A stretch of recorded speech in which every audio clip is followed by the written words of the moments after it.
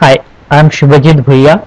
Today's topic is Improved Test Suite Execution Scenario. This is the disclaimer from IBM Corporation. Please have a look into it. This is a test suite created in Rational Quality Manager. It contains 12 steps. Each steps contain one command line script. Now if I run this test suite, its steps will be distributed among available adapter. You can see its steps has been distributed among available 3 adapters. Now if you want to run all the steps of a test suite on a single machine, you need to select all the test cases and then change the machine, and then you select the machine on which you want to run the test. If you go to next page, you can see the same machine has been selected. Now we have provided one facility to have this behavior by default in RQM.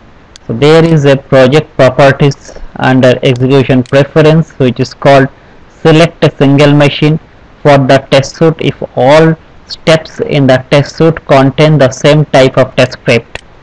I enable this preference, then I go to the test suite and I run the test suite. You can see all of the test steps has only a single machine which is called Shubhajit Bhuiya. Now if I click finish button, you can see I'm running it in the parallel mode. Execution is getting started. Here you will see that the steps will be taken in the order in which it has been created in the test suite, so it will maintain the execution order. So first one has been executed, next the second one, next the third one will be taken, and this will continue for all the 12 steps. Let us go back to the manage project properties page.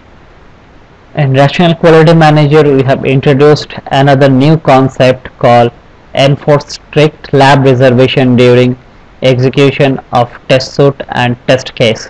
So if you are running a automated test and your machine is not reserved, RQM will not allow the automated test to run on that machine.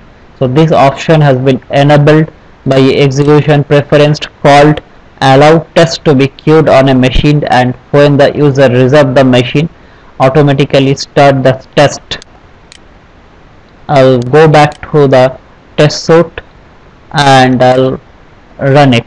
So in the run test suite dialog you can see it is showing now no machines are reserved for you. So if I want to run the test, I have to select all the test cases, click on change machine, and there I'll select a unreserved machine. So I am selecting one unreserved machine and then I'm clicking finish. You can see there is a new status called awaiting reservation. When a execution task having status awaiting reservation, adapter will not pick it. Adapter will pick only those tasks which are in the queue state. So this task will go into queue state only when you have a reservation for the machine. So I click on this machine and I'll do a reservation for it. So I'm doing reservation from 10th July 12 AM to 11:59 PM. I'll reserve the machine. So my reservation is done. I'm going back to my test suite execution console and I'm clicking refresh over here to check.